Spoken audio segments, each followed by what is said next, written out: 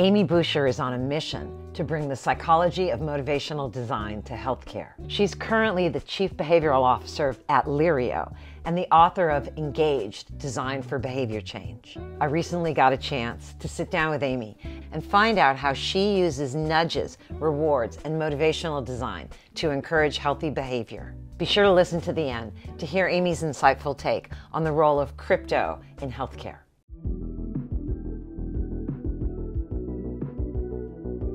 When I've presented on behavioral design, I sometimes use this stock photo that's like a pair of colored sunglasses coming down over the image, because I think behavioral designers do a lot of the same activities that other designers do, but they do them through the lens of behavior science, frameworks, theories, approaches.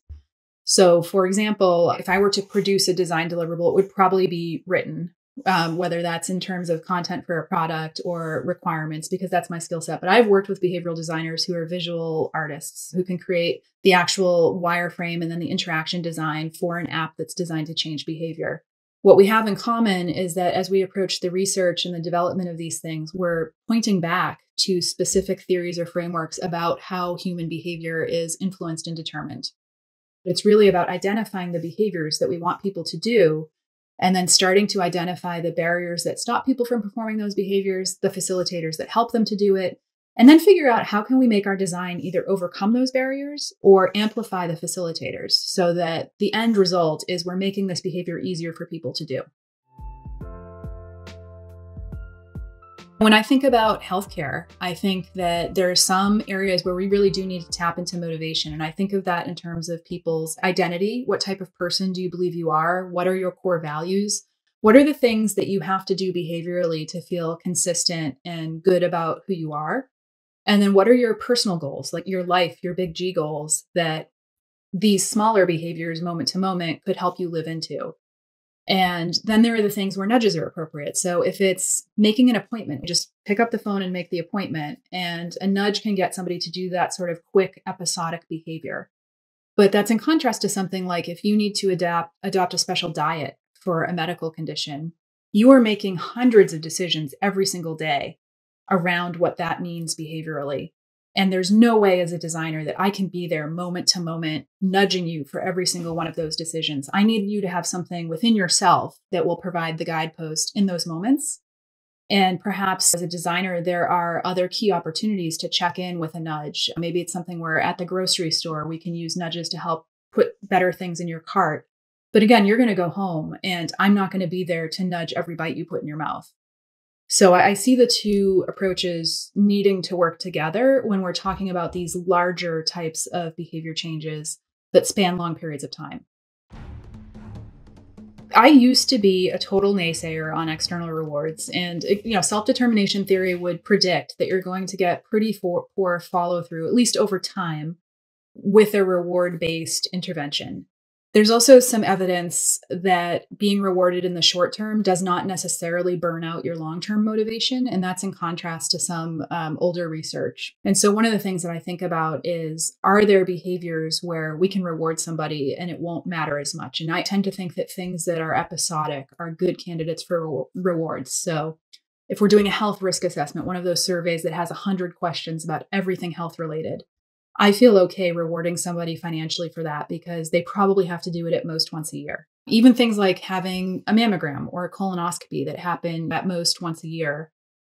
I might put a financial reward around something like going to your ophthalmologist once a year, but I would not want to do that for something like checking your blood sugar, which needs to happen several times a day. That's where I'd really want to try to tap into that motivation or those bigger G goals again.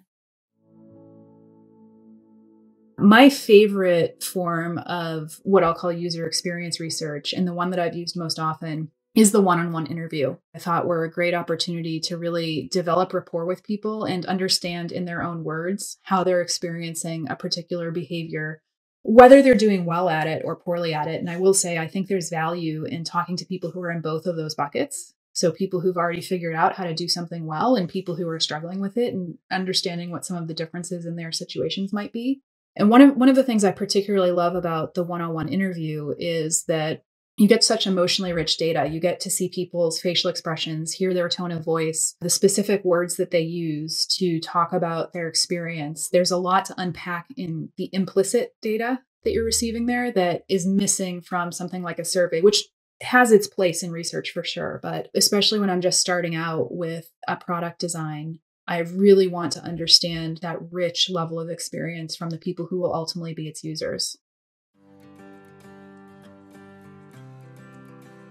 We would go into a customer environment and really start fresh in terms of building a journey map, doing the groundwork, the research to understand what the customer experience or the patient experience was, and then sitting with that data to figure out from a visual perspective, how do we illustrate this journey? And we frequently found that linear was not an appropriate shape for a patient or a healthcare related journey. So there were often either loops like a roller coaster, or we had a couple that were fully circular. But oftentimes you find with healthcare, it's very natural to have relapse states or plateaus. If you think about something like weight loss, where you may make really good progress for a while and then it slows down or even reverts. Just really getting flexible and thinking about a journey as a non-linear entity and being comfortable with the idea that people may move back and forth along that. And I think this relates to game design as well. A phrase that I'm hearing a lot is next best action. So if a person accomplishes something or reaches a milestone, what is the next best action?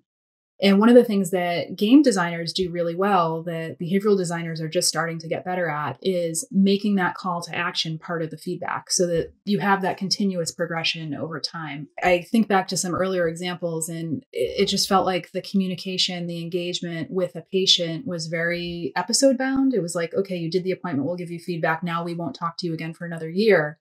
But there's an opportunity to have more of this ongoing conversation and keep giving people these small calls to action that keep them walking along the journey, to go back to that metaphor. I use the phrase mental models a lot, but in a different way. So it's part of what we call automatic motivation. And it basically is, does a person have an idea that this is a behavior that's appropriate for them, that it will help them achieve their goals? What is their mental model around the behavior? I can remember when I was at J&J and we were talking about a new product idea that never came to be. The working name for it was Pocket Friend. And just built into that name was this assumption that that would be people's mental model of it. But in fact, what Pocket Friend was designed to do probably didn't feel very friendly, because it was really about keeping people on track with all of these health behaviors and not necessarily in a buddy sort of way. The other place where I've encountered what you talked about with mental models a lot is actually around games and gamification. And I think this is something that's gotten better, but maybe about 7 to 10 years ago, I frequently encountered external organizations who would say, can you gamify this experience? And upon talking to them, it became clear that they didn't understand that gamify was the addition of gaming elements to an experience. And instead, they were really looking for something that was game-like. And that is not appropriate for a lot of healthcare type applications. People who are coming in to manage a very serious health condition are not looking for like a Mario Brothers-esque experience around that. So that was something that felt really frustrating for a while. I actually had a bunch of documents and things that I would use in these situations about like, here's gamification and here's games and here's why we do this and not that. Like, why do you want a leaderboard for your blood pressure management app? Is that really a good idea? That seems to have faded, fortunately. We actually did a research study when I was with J&J. It was for a client. It was some kind of medication tracking, an online interface for them to track their medication. And one of our respondents said, if I could remember to go online and track, I'd remember to take the medication. And for me, that was a changing moment for me to hear that. Where I think there might be promise is in thinking about how you correlate data to an individual or to a group of individuals. So one of the things that has been a systemic problem in healthcare is how fragmented the data is. It's something I think I've run into at every job I've had in multiple different ways. It's really difficult to look at an individual and truly understand what their complete health picture looks like. And so I see in the blockchain technology potential to identify the data that belongs to a person across contexts and organizations so that we can more effectively help them with whatever challenges they're facing. Even something like COVID-19 vaccination, one of the things that we're running into is that people can get that vaccine from many different types of organizations. And for most states in the United States, there isn't a really good, accessible, centralized vaccination database. So if we're trying to reach out to people and encourage them to get that vaccination or to understand if they've already had it, it's a really difficult data problem. So that's where I see there potentially being some promise for this other technology.